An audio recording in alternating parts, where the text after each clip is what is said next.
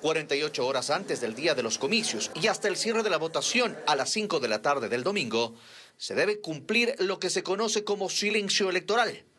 Ni candidatos ni organizaciones políticas podrán realizar mítines, concentraciones o cualquier evento de carácter electoral. Tampoco pueden difundir publicidad de sus campañas, emitir opiniones o imágenes en medios de comunicación que puedan inducir a los ciudadanos sobre el voto. Quienes incumplan estas prohibiciones serán multados con el 50% de una remuneración básica unificada, es decir, $225.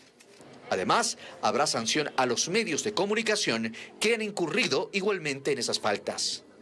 Las entidades públicas no pueden emitir publicidad en ese tiempo, excepto en casos de conmoción interna o desastres naturales.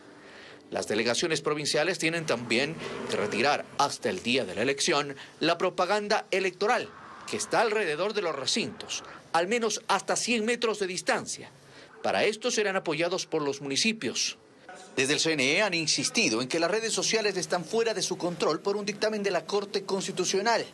Es decir, en esas plataformas no habría regulación. La intención del silencio electoral es que la ciudadanía tenga un periodo de reflexión sin influencias para definir su voto.